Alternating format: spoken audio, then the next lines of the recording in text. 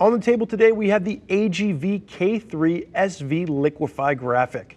Now, if you're not familiar with the AGV K3 SV series of helmets, they're constructed using a thermoplastic shell. They're going to have a round oval head shape, and they come in sizes ranging from extra small up to 2XL with 2 shell sizes and 4 APS liners.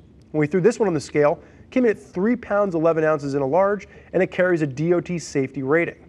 Now, what you're going to see from the graphic is what the name implies. The Liquefy name takes a simple line graphic, it almost gives it a liquid feel. There's a little bit of distressing working through on the Hi-viz green as it fades to yellow, but really what you're seeing is a line graphic done in a metallic shape, but with shading that just simply makes it feel liquefied. Now, this graphic is available in one color, and that's the gray and fluorescent yellow that you're going to see here on the table.